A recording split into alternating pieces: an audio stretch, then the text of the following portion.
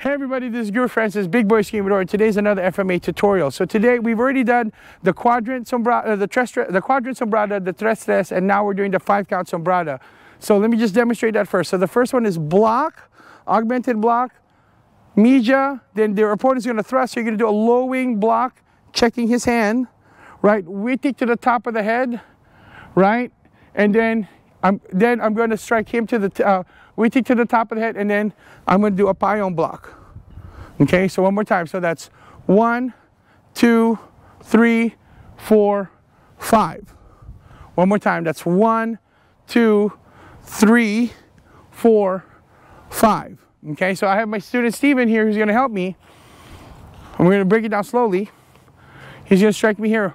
1, 2, he thrust it. 3, pluma block 4, 5. Then I'm going to strike him 1, 2, 3, 4, 5. Again, 1, 2, 3, 4, 5. 1, 2, 3. Check my hand. 4, 5. That's the 5-count sombrada.